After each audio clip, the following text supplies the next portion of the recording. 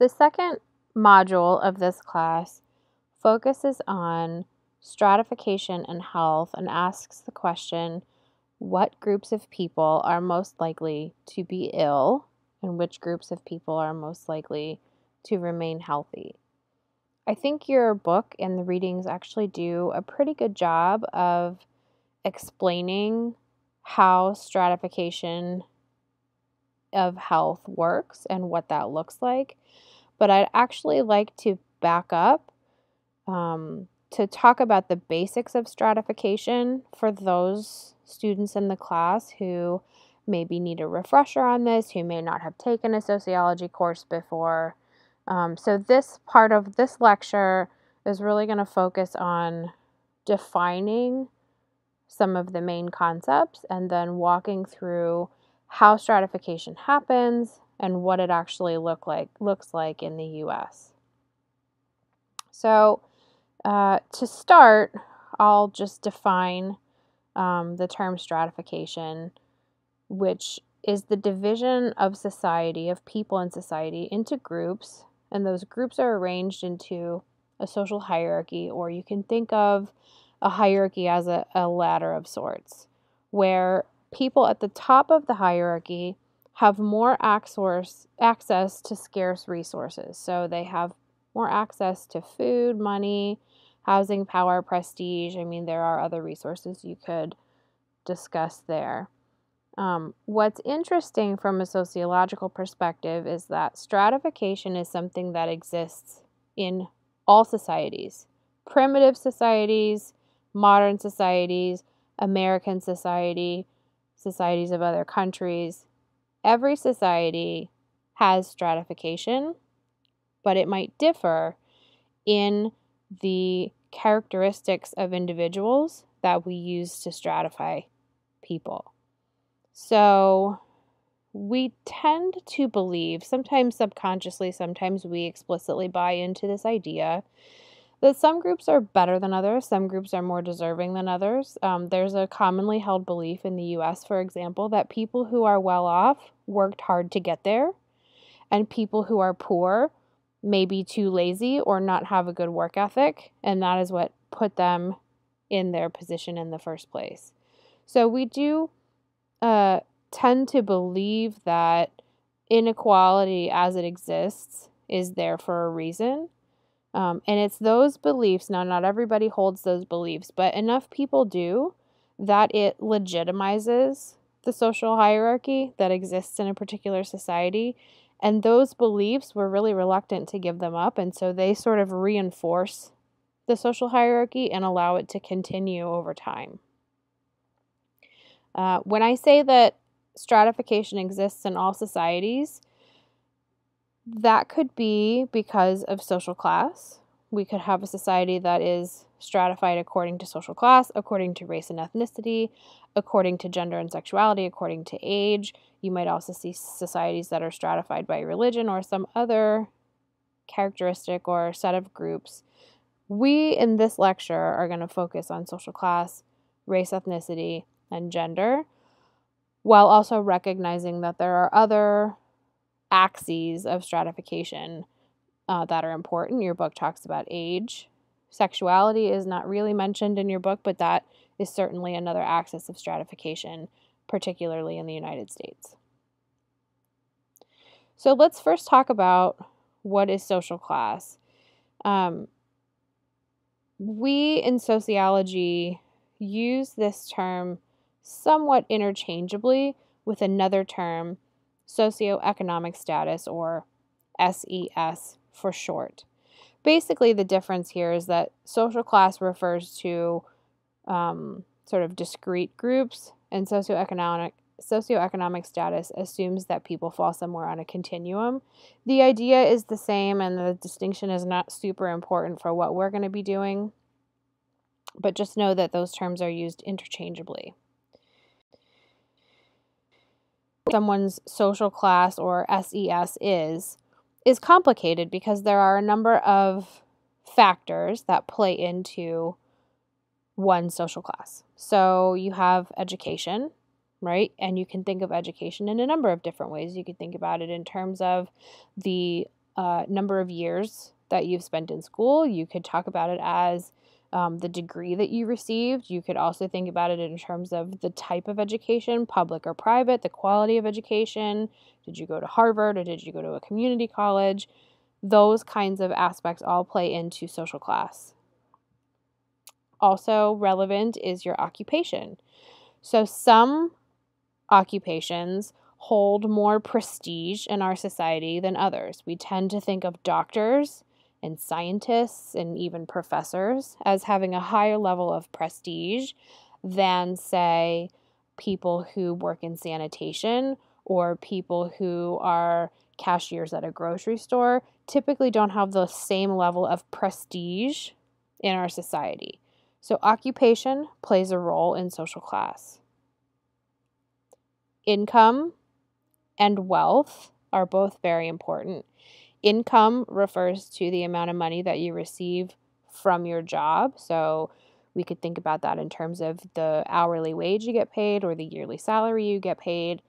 But also wealth is very important. Wealth is your net worth. So take everything that you own that is of monetary value, subtract out whatever you owe. That might include a car loan, a home loan, a student loan, and that number is your wealth. And what's important about wealth is that that gets passed down from generation to generation, and it often accumulates. So the more wealth you have, the more likely it is that your descendants will have more and more wealth to build on. Home ownership is also considered to be a component of social class. Home ownership is changing a little bit now because of the housing crisis that we saw in 2008, the housing bubble. And I think it's becoming less of a marker of social class, but in general, particularly for older generations, buying a home was a marker that you were solidly in the middle class. And then having a safe neighborhood to live in, or the kind of neighborhood that you live in, also contributes to your social class. What kinds of resources do you have available to you in your neighborhood? Are you able to walk around? What are your property values like? Things like that. All of these components contribute to a person's social class or socioeconomic status. So now let's think about race and ethnicity. These are terms that are related but distinct, and your book will actually refer only to ethnicity, but when they do that, they are including what we typically think of as race. So I'll start with race. Race is a socially defined set of categories that are based on perceived or observable physical differences. So we often point to skin color, hair texture, nose shape, eye shape, lip shape, physical features, oftentimes on the face, that suggest to us that somebody is of a particular race group. But beyond these external characteristics, race is really not biologically meaningful. So there is very little genetic difference between two individuals that we would classify in different race groups. So for example, between a white person and a black person, there's much less likely to be substantial genetic differences between those people than there would be between two people of any given race. So if we think of race as being a biological category, that would suggest that there would be obvious and consistent genetic differences between people of two different race groups. That is just not the case.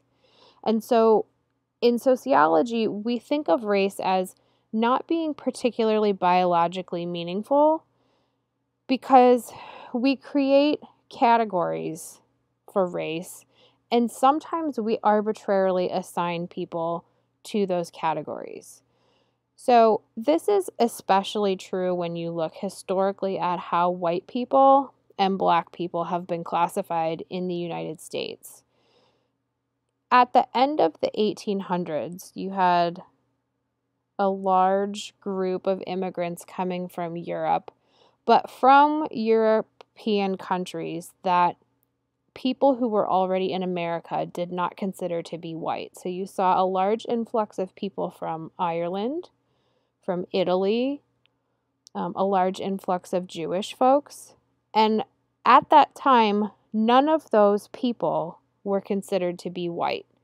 Now, if you look at people who are of Irish, Jewish, or Italian descent today, we would almost exclusively categorize those people as white. So that's one way that race has changed over time, and one way that we know that race is not really biological. It's something that we create socially. The other way that we know this, or one example we can point to, is that the way that we define who is Black or African American in the United States has also changed. So it used to be that we actually had 3 categories, or actually 4 categories for people of Black racial descent. So you had people who were determined were 100% Black, so they were considered to be Black or African American. Then you had people with one parent who was Black and one parent who was white, and that group of people was referred to as mulatto.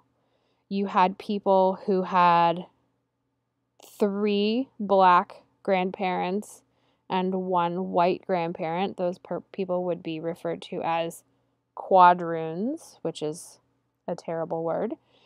And then you had people who would have, let's say, 7 African American great grandparents and 1 white grandparent, and those people would be referred to as octoroons. You could play around with the percentage. So perhaps you'd have somebody who had 1 Black great grandparent and 7 white great grandparents, and that person would still be considered octoroon.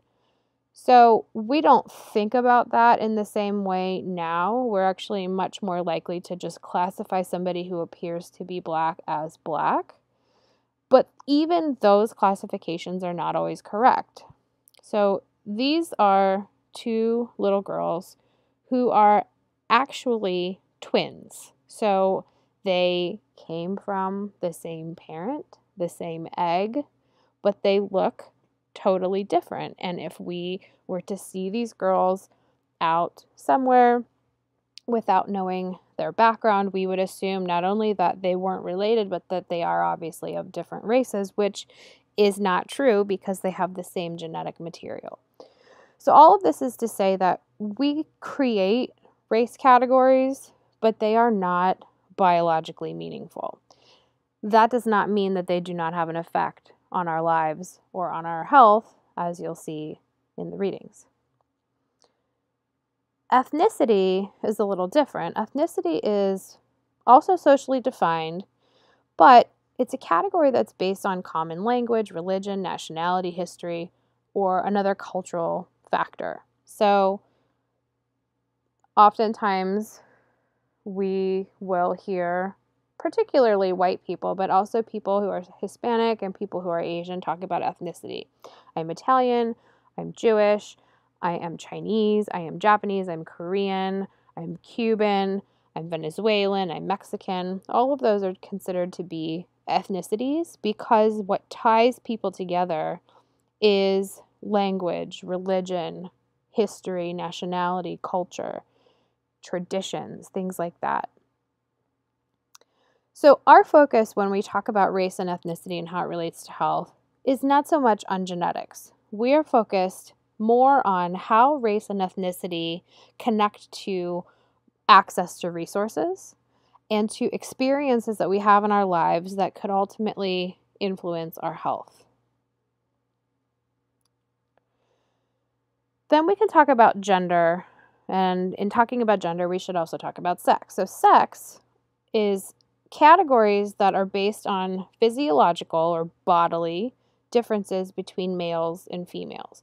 So we think that this is pretty cut and dry, right? Either you have male body parts or you have female body parts. But as you read in your textbook, it's not always one or the other. A small percentage of people in the United States and in the world are born what we would call intersex. So they are born with ambiguous genitalia. Now, there's an interesting phenomenon that happens when you have people who are born with obviously ambiguous genitalia, when it is obvious that their body parts, their genitalia, are not clearly male or female. That is sort of both. So this is in jest, but this picture is pointing to the idea that actually doctors want to determine a child's sex when that child is born if the genitalia is ambiguous. It has been the practice of physicians not to let a child leave the hospital with ambiguous genitalia or not to get very far in life with ambiguous genitalia. And so, for example, if a baby that is born with a very, very small penis, if that penis is small enough, the doctor will sometimes cut it and create a hole, a vagina, a fake vagina for that baby in order to maintain that two-category situation, to create a baby that is either male or female. So it's important to know that sex is based on physical differences, physiological differences between males and females, but it's not always the case that children are born in either one or the other of those categories. Then if we talk about gender, gender is a set of categories that are based on socially constructed differences, meaning differences that we as a society come up with that are not based on sex, but that we use sex to inform. So over time, we have developed a number of different ways that we identify as a man or a woman, ways that we present ourselves in masculine or feminine ways. And they are very tightly coupled with our sex identity, but they are not determined by our sex identity. We as a society create rules for how men and women should present themselves, how males and females should present themselves, and what exactly is masculine and feminine. Accordingly, we have gender roles for what men and women are supposed to do and how men and women are supposed to behave. These gender roles start at a very, very young age. You can see these little beanies here. When kids are born, we are very quick to assign boys to blue and girls to pink so that we know how to interact with those babies as they grow up. We know what kind of toys to buy them. We know what kind of cards to buy them in the grocery store, which are very gender segregated. We know to be tough with boys and to be sweet with girls, etc., etc. So this starts at a very early age, and that is all a social process. Now, as your book discusses, both sex and gender influence our health, right? There's the biological component of sex and there's the social component of gender. We, for now, are going to concentrate on the social. And again, I want you to think, when we think about gender, think about how gender either provides or detracts from our access to resources and how it influences the kinds of experiences that we have in the social world and how those then will go on to influence our health. Okay, so now that we've covered the three main forms of stratification, I want to just talk briefly about how we might see stratification happen. So let me use this example of a totally fictitious group of people in 4 different occupational categories. So you have presidents of companies, you have managers within those companies, you have bank tellers, so let's say this is obviously a bank, and you have people who do maintenance and cleaning. Now, from the bottom to the top, you can see that resources like money, so income, prestige, power, and social capital increase the further up this ladder you go. So right now they're just people. The people at the top have more resources than the people at the bottom. So within this occupation, there is a hierarchy. Now, it may be the case that the people who work in these positions are pretty evenly distributed in terms of social class background, race, and gender. So what you see here is an occupational hierarchy that has people at all levels from different races, genders, social class backgrounds. Now, I will say this is, I think, what we would consider to be the ideal situation, right? That people are equally distributed across these different categories. This is actually, though, not the typical case in America. Instead, what you have is a situation where you tend to see more males, which would be the blue stick figures, people who come from more affluent backgrounds, which would be the dark green people, whites, which would be the beige people. You tend to see those groups at the top of the hierarchy, and you tend to see disadvantaged social groups like people of color, people who come from poorer social backgrounds, and women towards the bottom of the hierarchy. Now, that has a lot to do with how we value groups of people. Again, going back to this idea that we have ideologies about which groups of people are deserving and which groups of people are not. And it tends to be the case that we as a society value or